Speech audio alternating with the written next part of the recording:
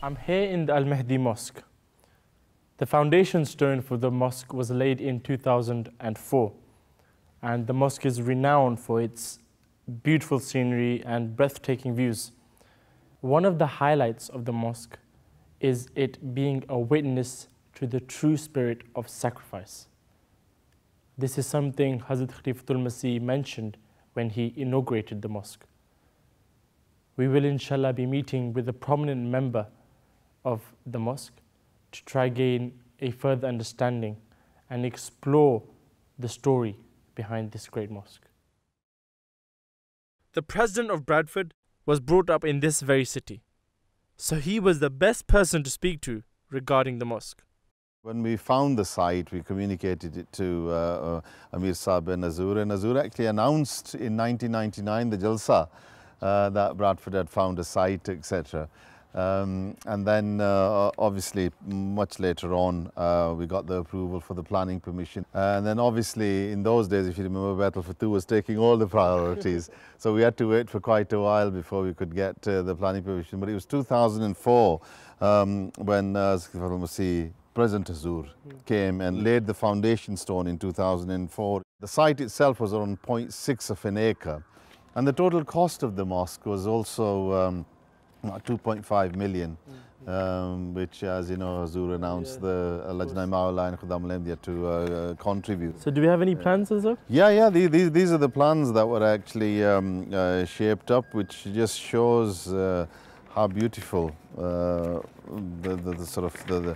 the plans and structure of this mosque is. You can see here. So you've got the men's floor at the top, then the ladies at the entrance level, and the reception all at the bottom. And as I said, you know, the dome was from the Indian subcontinent, and the minarets from Medina Masjid. We virtually tried to copy those. Smaller in size, of course, with the winds here, they're really high winds. And then the stone, you know, Yorkshire stone is very famous, and we tried to blend it in with that sort of look.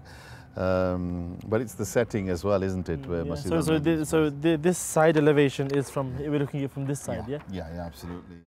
The site was bought really after Khalifa Masih Rabi Rahimullah said, I want, 10 purpose-built mosques across the UK. And Bradford was in the forefront at trying to find a site. And we looked at lots of different locations, as other friends have up and down the country. But the beauty of this was the hilltop site that we saw. It was on an incline, which nobody wanted to buy. And the land was going for about 35,000. But again, for many years, nobody touched it. The engineers and the architects that looked at that, they warned us. They said, look, you're going to spend almost £1 million on the groundworks here. So think about it, it's going to be a huge challenge moving soil around, and because it's got such a tight location, the cost of construction will go up as well. So this was presented to the Jamaat, and we said this is not going to be a cheap mosque to build. But the wonderful thing is that when you build it, it will tower over the city, and it will be a landmark, and everybody will see it from miles around. Masjid al-Mahdi was inaugurated in November 2008 by Hazrat Amir al-Mu'mineen, Khalifatul Masih Khamis, Eid al-Tala bin Nasr al-Aziz. He graciously came and opened the mosque, and it's been a source of blessing for Bradford Jamaat in every way, really. And the name Masjid al-Mahdi in a city like Bradford with so many Muslims is so important as well, and the attraction it has had, certainly for the community, it's been a wonderful blessing. पुरखतर राह से मुस्कुराते हुए हम तो कर्बो बला से गुजरते रहे. Alhamdulillah, we have arrived in Manchester. The journey was really beautiful scenes. But again, this mosque was inaugurated by President Hazur, may Allah be his helper. And we have contacted the mosque before we came, while on the way in fact, and they have hopefully made some arrangements. So I'll see you inside, inshallah. It came as a surprise to find that the missionary in Manchester was actually a good friend of mine.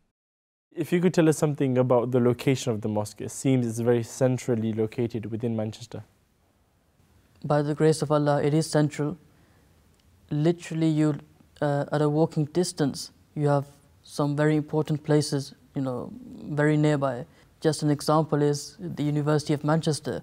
So you have students who come and park in our masjid, Ahmadi students, and they walk to the university, which is a 10-minute walk. The truth is that this was never the case when this masjid was initially acquired. So this was a very rundown area in the 80s. And the members at that time were a handful of members. So when they thought of proposing the idea to Hazrat Khalifatul Masih Rabi Rahimahullah, that these are some of the places that we have compiled, and there was a few of them, and among the compilations of different places, one file was for Darul Aman, Hume, in Hume. Now, Hume was one of the most rundown areas in the northwest region, not just Manchester, and it wasn't worthy in the sense the people who took the idea to Hazrat Khalifatul Masih Rabi Rahimahullah, they thought that this proposal would directly be rejected by Hazrat Khalifatul Masih Rabi Rahimahullah. But the vision that he had was that when he went through the proposals, he picked out the proposal based in Hume, and he said that acquire this place, inshallah, Allah will put blessings in it. We saw there when Hazur Akhtas came and visited the site, what are your plans? We showed him the plans, and Hazur said, no, if you're going to build a mosque here, it has to be a big mosque. This is a city centre, and you have to build a mosque, a large mosque. And he won't come if it's just a single floor, because they were talking about just putting a single floor in. He said, no, I want a double-storey building built here. Within that £1 million budget that we set ourselves for the single floor, we were able to build not only these 2-storey mosques, brand new mosques, purpose-built, but we were able to refurbish the rest of the site, which was the old working men's club, and we had the old mosque in one of the halls. So completely renovated that and put another floor on top of that as well. तो ये दुआ करें कि रब्बाना तक़ब्बल मिन्ना इन्नका अंत समीउल अलीम। बस हमारी माली कुर्बानियाँ उस वक्त कबूलियत का दर्जा पाएंगी जब हम खुदा ताला से ये अहद भी करें और दुआ भी करें कि इन कुर्बानियों को कबूल फरमाते हुए हमारी रूहानी तरक्की के भी सामान फरमा और इस मस्जिद को आबाद रखने की तौफीक भी अता फरमा, क्योंकि तू जानता है कि खालिसतन तेरी इबादत के लिए ये मस्जिद तामीर हो रही है। From the vision of Hazrat Khalifatul Masih Rabi to Hazur Akhtas Ayyadullah inaugurating this mosque, the transformation in this very area is nothing short of a miracle. And this, obviously, I was told this very story by the elders of this Jamaat. And I have seen them become very emotional when they were telling me that we never thought that this area would transform. However, this is in fact testimony to the fact that Khulafa, they see a vision which is above everyone else. And he saw a vision which today we've seen fulfilled in the time of Khalifatul Masih Khamis Sayyidahullah.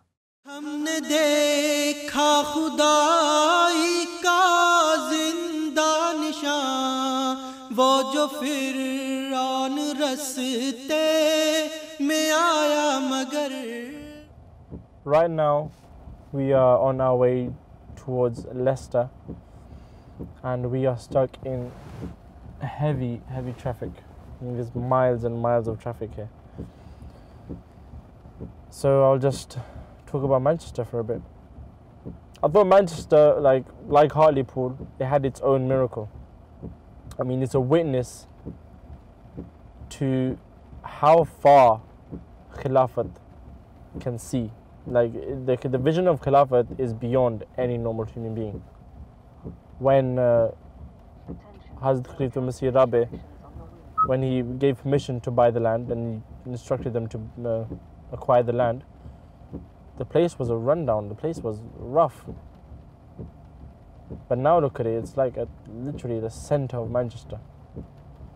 It's where everything is happening. It's in a perfect place. And everything turned out perfect, apart from this traffic. We've arrived here in Leicester. The drive down, we did face a lot of traffic, but this is one of the earliest mosques to be inaugurated, and it's also one of the smallest in size. But come inside to get a closer look.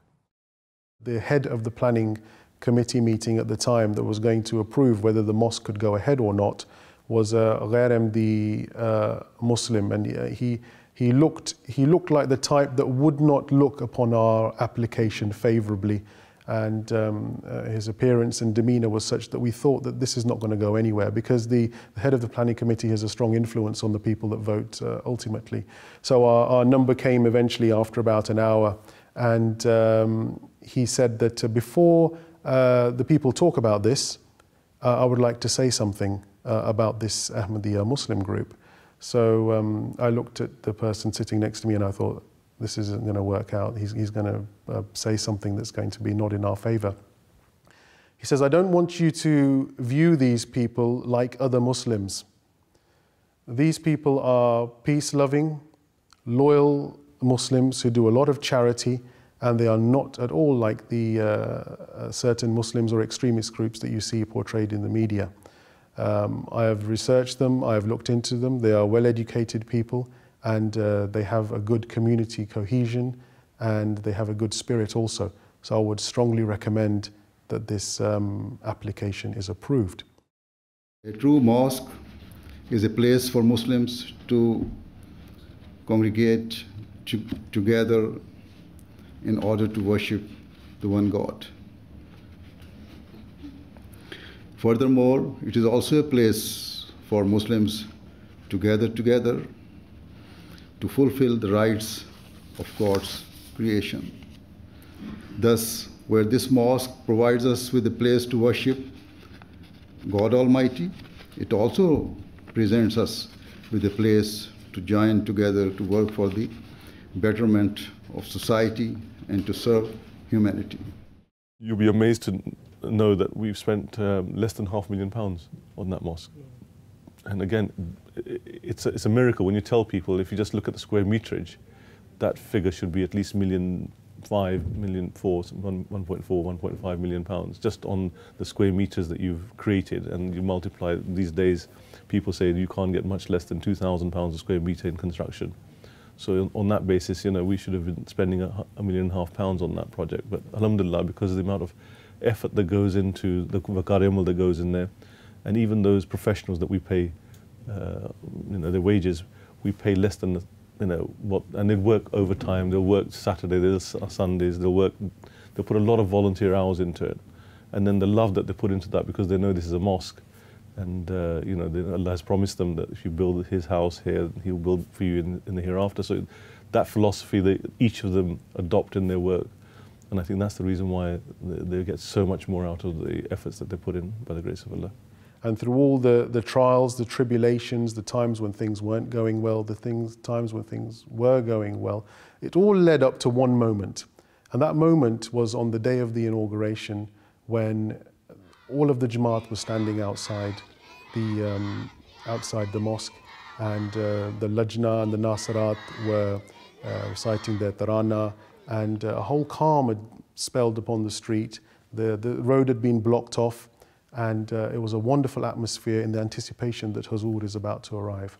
It was a feeling that I can't really convey properly in words. It is something that is like a pinnacle of an emotion, of a roller coaster that you have been on all these years, trying to get your own purpose-built mosque and looking for the day that, inshallah, one day Huzoor will come, one day Huzoor will come. And at that moment when he walked out and he greeted me, I think it was worth it completely.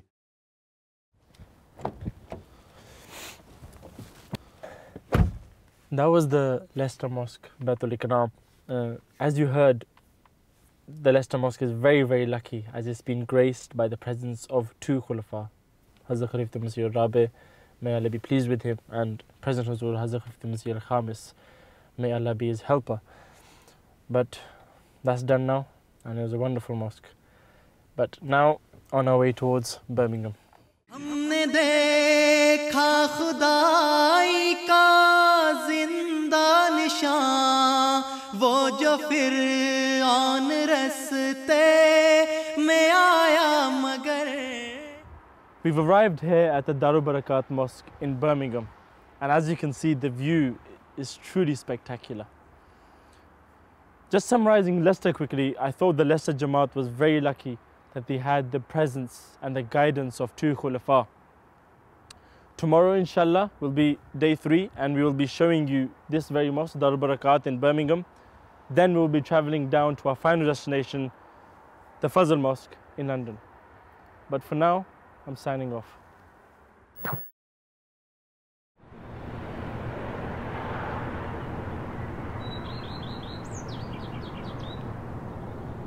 If you could tell us something about the history of the mosque, when was this land bought? Did Hazrat Khalifa Masih Rabi or Hazrat Khalifa Masih Khamis visit this mosque? Yes, according to reports, when this was bought in 1987, it was completely dilapidated. There wasn't anything attractive here. As such, nobody really cared for it until the Jamaat showed interest, and it was sold to the Jamaat at £200, amazingly. Yes, this large complex. Darul Barakat, which means the house of blessing, was originally built as a primary school for girls in 1889, and that was the time when the Ahmadiyya movement was established by Hazrat Masih Maud alayhi salatu. This place became derelict in 1970s, and the school stopped working, and the city council wanted to either demolish this building or get some community to refurbish it and renovate it to the same old standards. The overall picture was that it was a miracle that we bought it. It was a miracle that the planning went through, and it was a miracle that the council sold it to us. And when they realized that we're Ahmadi Muslims, not just because there were 60 mosques at that time in Birmingham. So when they saw a planning application for a mosque, they just took it as another mosque. So it just went through the system. But when they realized it was the Ahmadis Muslims that were building this mosque, then there was a hue and cry from the majority there, and they challenged us in the court, but they didn't get anywhere. Alhamdulillah, they ruled in our favor, and the rest is history. बहुत सारा खर्च जो है volunteers ने वकार अमल करके बचाया है, जो मेरा अंदाज़ा है कि जितना खर्च हुआ है उससे तकरीबन 1.5 और होगा। ये तकरीबन खर्च हुआ 1.6 मिलियन पाउंड, 16 लाख पाउंड। और जैसा कि मैंने पहले भी कहा, बर्मिंघम जमात को बहुत बड़ा हिस्सा इस मस्जिद के बनाने में माली कुर्बानी का अदा करने की तौफीक मिली। अल्लाह ताला उनको जज़ा दे। The work, how the work itself is also blessed. Each carpenter, even the laborers, the masons, whoever working on the masjid, there's something special about how they work. I can't explain it to you, and they can't explain it to you, that the effort they put in. For example, I'll give you one young man who used to do our carpentry work, and in one day he fitted 60 doors. I mean, it's unimaginable that you can fit 60 doors in a day, but he did it. In a 12-hour period, he fitted 60 doors, and he couldn't believe it himself. And it's something that maybe if you did 20, you're doing a fantastic job, but he did it. This was the Darul Barakat Mosque in Birmingham. We gave you a detailed history lesson and an exclusive tour of this great and historic mosque. Our final destination is the Fazl Mosque in London. That will be our final stop and the end of this historic tour. लेके तकवा का चलते रहो, मंजिलें दे रही हैं सदाएं हमें, पेश कदमी करो ये ज़मीं ही नहीं, अब तो करने हैं ज़ेरा समा साथियों। We are on our way towards the final destination, the Fazl Mosque in London, and sadly our trip is coming to an end.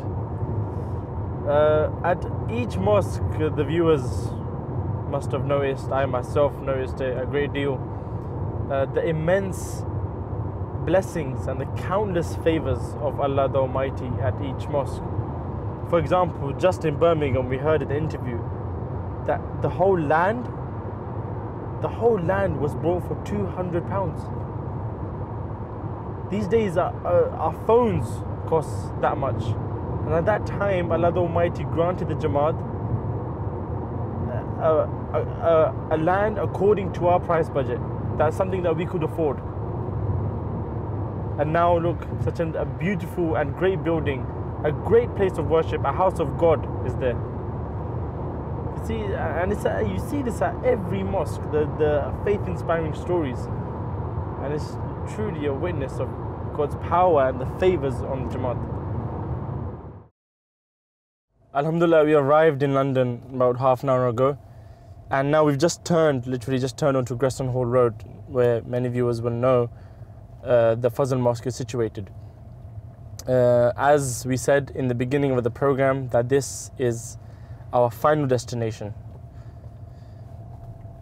The main point about this mosque is, of course, it is the abode of Khilafat, the home of the Khalifa, and the crown jewel of the Ahmadiyya Muslim community here in the UK. And seeing it after such a long time is truly emotional. But let's go inside to get a history lesson on this great mosque. Sir पे रहमत का साया हमेशा रहे हो हमेशा खुदा निगहबान साथियों. Imam Sahib, where was the foundation stone laid and what happened during the whole ceremony? Well, we are talking of 1924 when Hazrat Khalifatul Masih II, he came here and he laid the foundation stone with his hand. According to the information, which is also supported by photographs, we know that this was the place where he stood along with the other people, those who could come here, and the structure was from the foundation. It came up to almost this level, roughly speaking, and it was this place was, made round as the mihrab, and when it was there was a special stone which was prepared for this purpose as the foundation stone. Of course, the foundation bricks must have been laid there, but the visible foundation stone was a very big one. And that is outside the mosque. Even nowadays we can see that. So Hazrat Khalifatul Masih II, he came here almost to this point, and with the help of some machines, the heavy stone was brought here and lowered. This procedure is that after laying the foundation, there is a silent prayer. So he led the prayer here, standing in this Standing at this very place. Yes. And then there were so many other people there. And that was also an occasion of offering the congregational prayer. So for that purpose, Hazrat Khalifatul Masih II, he came back and he stood alone at this very place, almost we can say, and the first line was made there. So the foundation stone that Hazrat Muslim Maud actually touched, that is still, we can see that from outside? Yes, could you show us that, please? Yes, okay. I was surprised that the foundation stone was still visible. But on our way, Imam Sahib enlightened us with another unique fact. You will see this dome, it is towards the end of the mosque, Yes. which is not the normal way of doing it. Of course. Normally the dome is in the front part of the mosque, Okay. but here they have put it at the back. There is a full book of the history of the mosque, in Urdu it is printed. In that it is mentioned that when people will see the dome at the back of the mosque, slightly, not close to the mihrab front part, people might be wondering that why the people, those who built the mosque, they have put the in a wrong place. So they have put in writing that it is not by mistake, it is due to this view of us that in future, when at a certain time the mosque is going to be extended, the extension can only take place on the back of the mosque, because the front, that is the end of our area. Yes. So we can't take the mosque further. so it will be extending on the back side. So they have written that when the extension will take place, then this dome will be exactly in the middle. No. This is the place where this foundation stone can be seen there very clearly. And according to what we understand, that at that time a special stone was prepared with the blown up writing put into this form. And I think there is also a little bit of curve in it, because it was eventually going into this wall, which is round shaped. So there is a little bit of curve in that. So anyway, this is the original stone as far as we understand, which was prepared at that time and which was put in this very place by the blessed hand. Remember in those photographs that there are some chains attached to it, and gradually it was lowered here. So it means that this is the bottom of that wall, you can say, or maybe the wall is up to here. So the wall was made up to here? Yes, and then this up to somewhere here, and it just came in the middle, and then it was there. Huzur put his blessed hands, and this is how the foundation stone was laid. And this writing that is on the wall, this was Hazrat Muslim wrote this on the paper first? On the paper, yes. Okay, and then it was etched in then later. It was blown up, and then it was engraved and etched like this. And later on the English translation was also added to that one. And the date is also mentioned there, 19th of October. Yes, 19th of October. 19th of October 1924. That is the day when the foundation was laid. So exactly history is well preserved. And one thing which I mentioned to you over there as well, or which I mentioned earlier on, that normally when the foundation of a mosque is laid, the prayer is made that may Allah make this mosque a center of Islam, center of propagation, and the people of this town or this area, or at the most this country, they may be benefiting from that. But I think there was certainly something very divine behind this thought of Hazrat Muslim Maud, that when he sat down to write this sentence, he wrote this sentence as you can read here, that this was, he planned that this mosque should serve as a sun, and the light's rays radiating from it should enlighten not only this country, but other countries of the world as well. So it was a global concept, and that image was there. That must be a divine idea which was given to him, and he put it there, and it is no less than a prophecy. And we can see that through the MTA, which was established, the original headquarters of MTA was here in this premises. So that is exactly the message is going to all parts of the world. So not only UK is benefiting where the mosque is located, but all countries are also getting the benefit of that. So in fact, it's actually a fulfillment of a great prophecy. And he said, you know, in all the countries around the blessed beams of the heavenly light of the Holy Prophet ﷺ should be spread there. So it's a, I think, very prophetic sort of statement. And in fact, it covers the whole world. It covers, yes, it covers the whole world. This is our roots. This is where it started in 1926.